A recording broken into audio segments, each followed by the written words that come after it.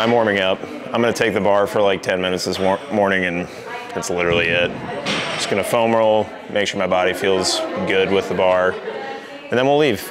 Madison's doing bench press. Yeah, we're just chilling for like an hour. I'm gonna go check weight after this, and then we'll be good. All right, this is my coach in the back room, Kaleo. I've known Kaleo for 6 years, 7 years, something like that. The first meet he ever coached me at, I won. So now it's like a thing. I think we were undefeated for a while, but that's because we had one meet. Yeah, we were undefeated for one meet. But yeah, he's a Cal Strength alum. Yep. Got my own gym now, Standard Strength. San Jose. Yeah, we've had you come through a couple times. Yeah. And lift. If you guys have we got seen Money me. in the Bank coming up. So, yeah, plug that. Money in the Bank, August 12th and 13th. Big money prizes. Get that briefcase. Yeah, he's hosting weightlifting meets that give out money. So support that shit, because that's what weightlifting needs more than literally anything. It's on the USAW website, and we got it on the PWA website, so. Yeah. If you're a Californian, get in there. Make it happen. No. So are they? Press. Come on, you got it. Yeah. Yes. I'll help them find some. I'll make sure they're taken care of, but. Oh yeah, this is my cool little Onyx book that they gave out. Actually, I kind of like it because they got the little, we'll give them a little shout out, but they got the little competition rules, qualifying totals, American records. So you just like hit it with the QR code. But yeah, this is just like a coach's book that most of us use. Use code dozer. Yeah. 90, 100, 10, 20, 30, 40. Cool. And then clean and jerk.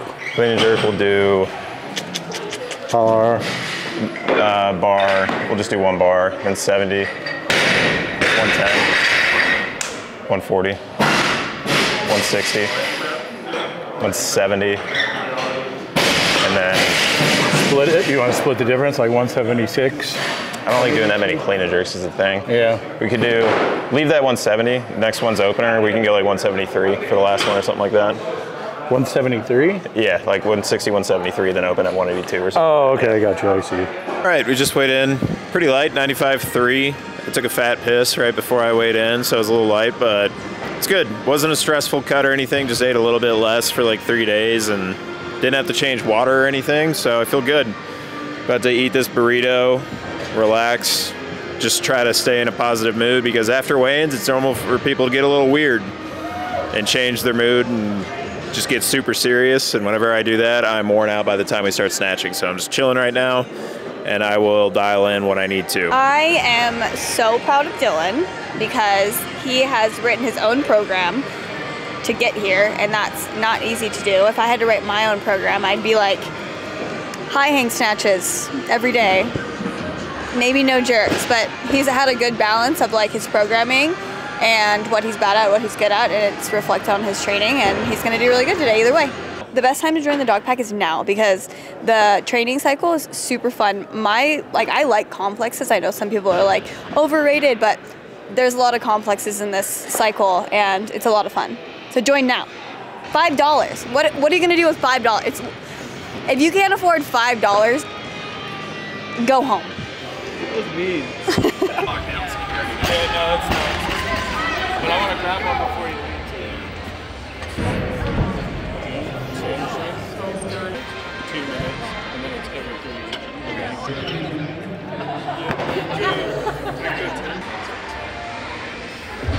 Competing unaffiliated today, Dylan Cooper. Representing Bayer Barbell, Lane Palm.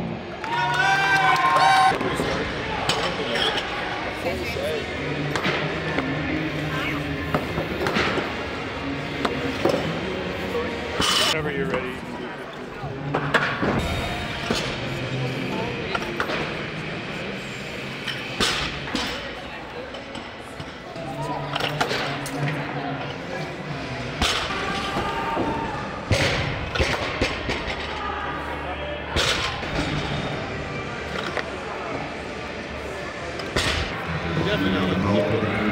Madison, we go 100 next, so we'll just do it with the little white.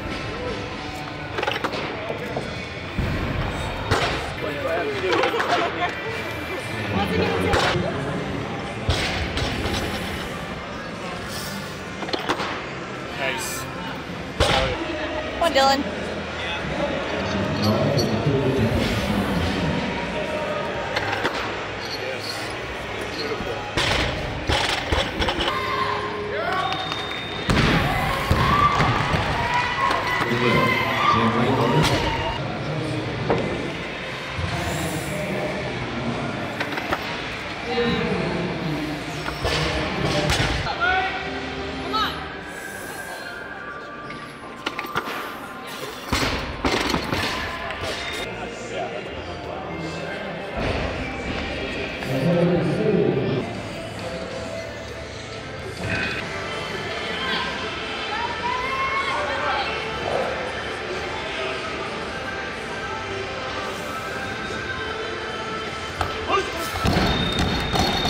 No lift.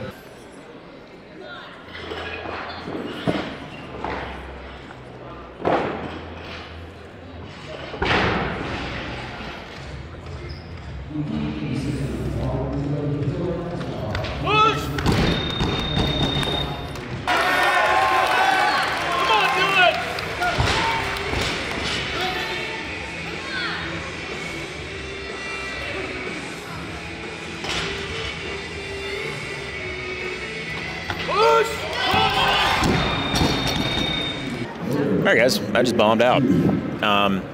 That is unfortunately part of the sport. I've done over 50 meets. I've only had one bomb out at a big meet like this, and this was number 2. And it's terrible. It's a terrible feeling, but you're still at a weightlifting meet. You still have an opportunity to clean and jerk, and it's just part of the sport. I had a great training cycle leading up to this. Definitely didn't expect that. Actually had a really good feeling about this meet, and we fucking bombed. So, a lot to learn from this one, but right now we got a clean and jerk.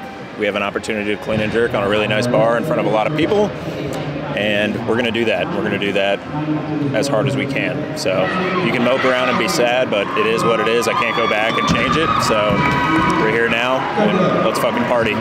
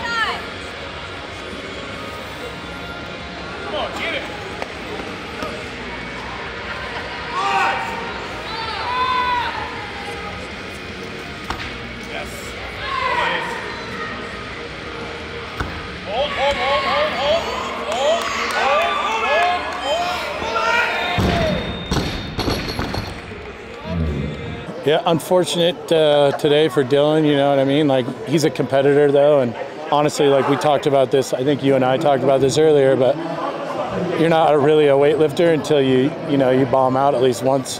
And it's been a while for him. And like he said, it might have been coming, but he's such a competitor, you know what I mean? He'll come back, he'll fucking do better than he ever has before on the next one. I know it. This guy's got a heart of a lion, so yeah, we'll see more from Dylan Cooper, that's for sure. The dog father. The dog father.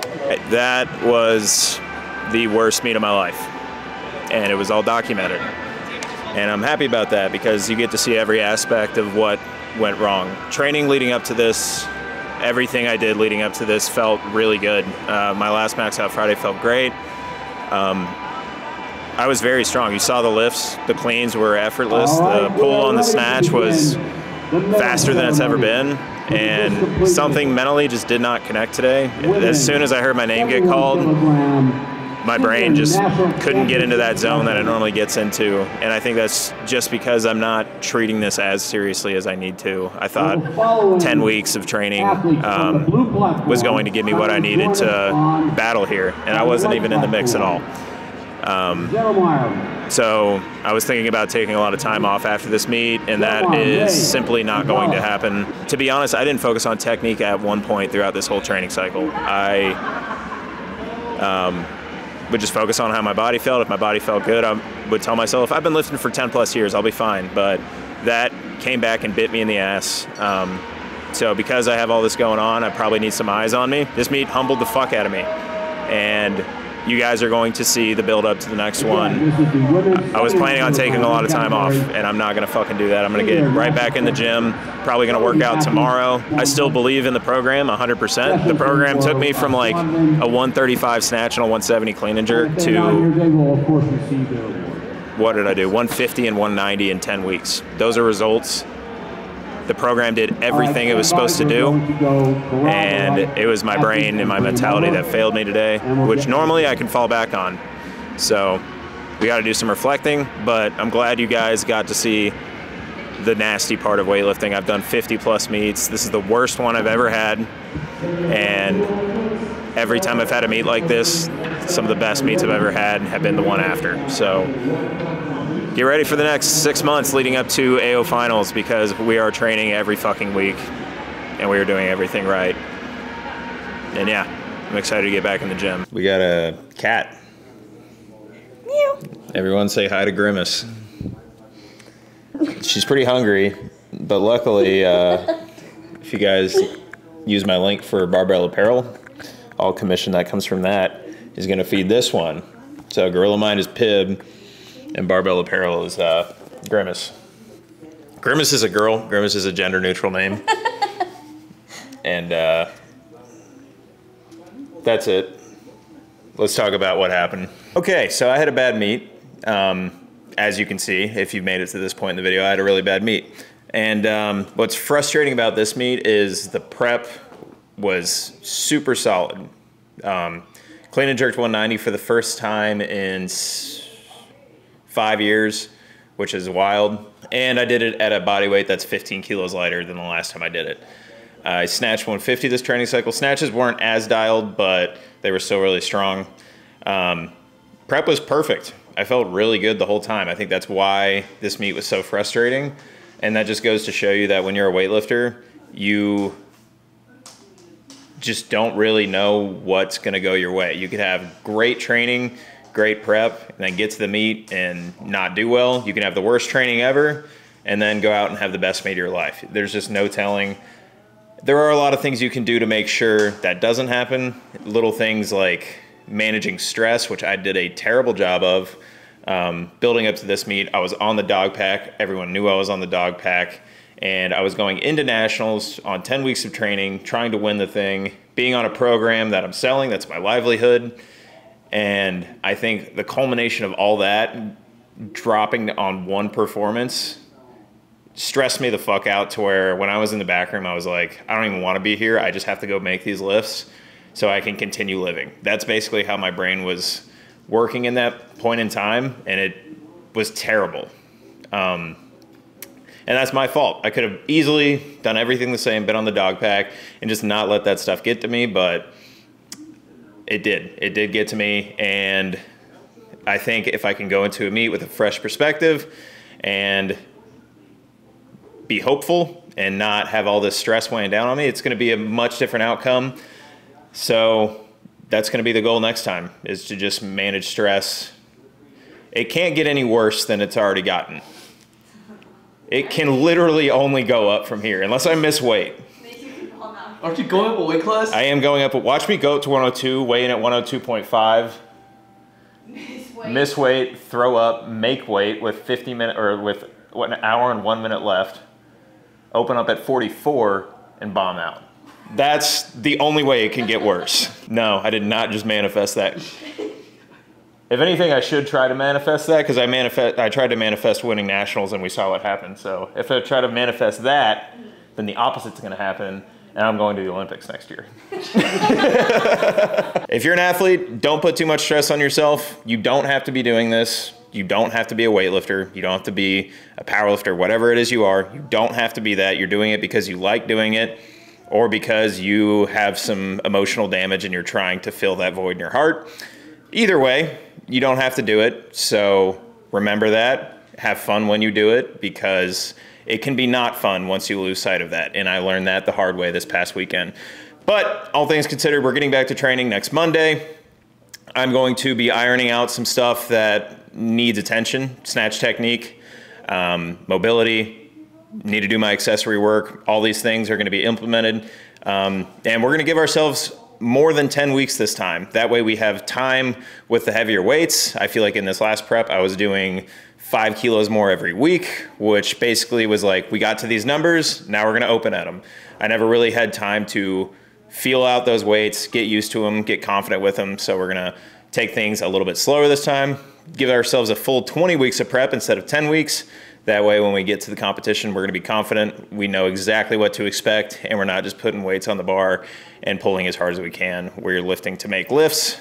So yeah, that starts Monday. If you guys wanna continue to support the redemption arc that's about to go down, the links are below. Barbell Apparel, the best clothes possible. Get them, wear them, tag me, do all that stuff. We might have some dozer stuff coming soon. Gorilla Mind, if you like jacked 3D with the good old DMAA in it, Gorilla Mind pre-work, what? DMAA. That's what I said, DMAA. That sound like an. No, DM. DMAA. If you guys like that stuff and you used to take it like 6-7 years ago, the closest you can get to that is Gorilla Mind's pre-workout. And if you're a competitor, stop taking it 2 weeks before a drug-tested meet, because you will piss hot for one of the stimulants in there, but you can take it out of competition. And that's code DOZER on Gorilla Mind. Get that pre-workout. They just dropped a new flavor, 4th of July flavor, so do that. If you want to join the dog pack, do it now, because we are in the beginning of a strength cycle, and this is going to be a longer training cycle. I'm going to push this one to 16 weeks. We are still going to max out once a month, so you're going to be able to see where the maxes are and watch those go up over the next 4 months. But this is going to be a longer training cycle, and now is the time to join. So if you want to join the dog pack, link is also down below. But this is the start of a new block, a start of a new training period, and I'm excited for it. We're going to take things a little slower, more methodical, and every week is going to be documented on this channel. So strap in, prep for AO 2023 starts now.